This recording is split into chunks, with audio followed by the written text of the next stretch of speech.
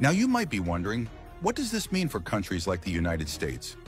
For decades, the U.S. has maintained air superiority with its F-22 Raptors and F-35s. But both of those jets are fifth-generation fighters. And although the U.S. is developing its own sixth-generation fighter under the NGAD, Next Generation Air Dominance Program, the J-36 is already in the sky. This gives China a potential first-mover advantage in the sixth-gen race. Let us say this again. If China successfully deploys the J-36 in large numbers before the U.S. rolls out NGAD, we may be looking at a historic shift in aerial power for the first time since World War II. The skies will not belong to the West anymore. Now, when it comes to piloting this beast in the skies, our sources suggest that the J-36 will likely be integrated into manned-unmanned teaming operations, meaning it can control or coordinate with drone wingmen.